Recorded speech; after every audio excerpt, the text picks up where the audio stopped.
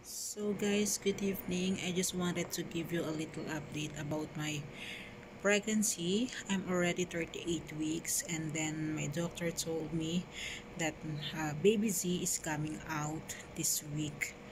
Yeah, this week kasi nung last Friday weekend, we went to hospital for my weekly checkup, and then she does induced labor and then CTG to check the heart of my baby.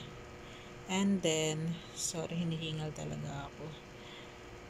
So, ayun na nga, induced labor and IE. So, yung induced labor na ginawa niya sa akin, ano nga yun? Stripping and sweeping membranes. She put her finger inside my, alam niyo na, sa lalabasan ni baby. And then, ginanong-ganon niya. Sobrang sakit. But, she told me that it really helped me to induce my labor, and then para mabilis mag-open yung aking cervix. Tinatry niyang, in-start na niyang i-open. And then, after that, during sweeping membrane, I see some blood coming out there on my below, on that. And then, so I was scared.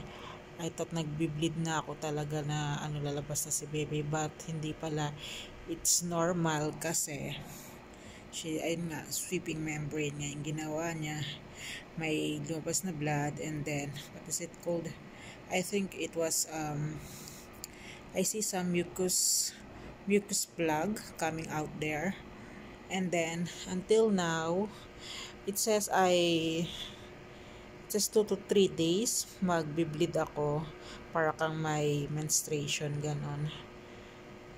It's not super lakas naman, pero ayun, magbi-bleed ka. So it helped me na lalabas na si baby. I'm expecting to see baby Z this week na talaga. So hopefully lumabas na siya, so both of us could rest, and then I am hoping for my safe delivery. So yung sa CTG naman ni baby, okay naman. Ayun, okay naman. So mga false labor lang yung mga na-experience ko, pero sobrang sakit na din. Last Thursday, nag-start siya mga 10 p.m. I think until 3 a.m.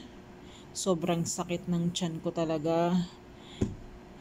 Sobrang sakit ng balakang ko. Sobrang sakit ng likod ko. Lahat ng nararamdaman ko masakit that time. So I thought lalabas na si baby. Pero hindi pa pala siya lalabas. False contraction lang. Ganon. So, ayun nga, nung Friday, kinabukasan, 1 o'clock, I've seen my OB, Dr. Hannah, para i-check ulit ako. So, ayun, binigyan niya ako ng some option if I will do yung medications for to induce labor, or yung ginawa niya sa akin. But she said, mas madali yung ginawa niya sa akin. Yung, ayun nga, yung ganon niya sa loob. Sobrang sakit nun talaga. What if pag lumabas pa si baby, diba? Pero she said nga na mabilis makatulong yun sa akin. So, let's see kung lalabas na si baby this week. And then, medyo hinihingal nga ako kasi nag-exercise ako ng konti lang naman. Kegel exercise, and then dito rin sa maternity ball ko, and then I walked outside like 15 minutes only kasi sumasakit na yung tiyan ko, hindi ko na kaya maglakad ng matagal. I said I will try to walk like 30 minutes, but nakaka second round pa lang ako inside the compound dito sa area namin. Sumasakit na yung tiyan ko, so I stopped.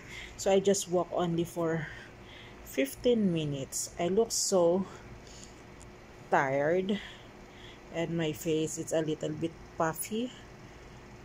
So ayun, so pag-pray nyo ako na lumabas na si baby and then both of us maging safe. Ayun, and then honestly na tatakot ako sa labor kasi masakit. Yung pain tolerance ko is mababa lang. Talagang konting sakit lang is naiiyak na ako talaga. Sorry, hinihingal talaga ako. Ito si baby. Ayan, hindi pa siya nalabas until now. 38 weeks. I always talk to her na wag niya akong pahirapan and always pray din kay God na mag-safe delivery kaming dalawa. Tulungan niya ako. Especially si baby. Sana healthy si baby. That is the most important. Healthy si baby. Safe si baby. So, ayun. I was watching some birth vlog in YouTube channel. I'm getting some ideas on how to deliver the baby, but still I'm scared, a little bit scared, because I am a first time mom only, and then ayun nga, masakit. Pero okay lang, gumagalaw-galaw si baby, pero okay lang yun. Pupush ko siya na ipupush hanggang lumabas na si baby. So right now, nga pala, nag-start na ako ng maternity leave ko tomorrow, starting tomorrow until November yung maternity leave ko. Actually, starting tomorrow hanggang October 23 lang yung tawag rito, yung maternity leave ko, but I have existing annual leave.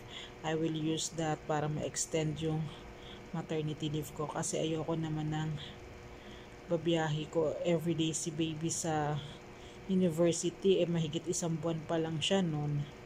Kawawa naman yung anak ko. And I am hoping also na sana mag-open na yung daycare para kasama ko si baby everyday pagpasok sa work. And then lagi ko siyang ma-check. Medyo sumasakit na naman yung tiyan ko. And then ayan, nagmo-move na naman si baby. Super active niya talaga. So active ng batang are. Ang baby girl ko, super active niya sa paggagalaw talaga. So ayun, I will do my next video kapag nasa hospital na siguro ako. My hospital bag is all ready, and then nandun lahat yung gamit ko, gamit ni baby. In case kailangan ng documents, nandun na rin yung documents namin mag-asawa. And then ayun, sabi ko sa asawa ko, start na yung leave niya kapag nasa ospital na ako, yung nagle-labor na ako, kasi konti lang yung leave niya. So ayun, it's really hard talaga na tumanganganak ka and then you are far from your family, but it's okay, kakayanin ko because I'm strong. Because para kay baby, ayun. And then ito yung life namin na talaga dito sa Saudi Arabia, wala namang magagawa.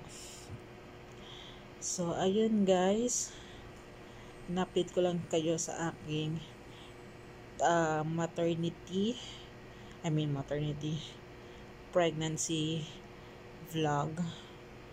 And then I am hoping na during my delivery I can do little video at least to share with you my experience as a first time mom for and giving birth. So I'll see you on my next video. Pagdasal nyo kami ni baby na mabilis lang yung panganganak ko and then safe delivery. Okay kami ni baby parehas. Ingat rin po kayo palagi dyan. Always pray. Always wear face mask when you are outside. Sanitizer, alcohol, wash your hands. And then, mag-vitamins kayo lagi.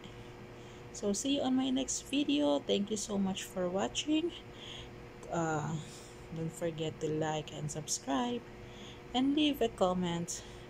Thank you.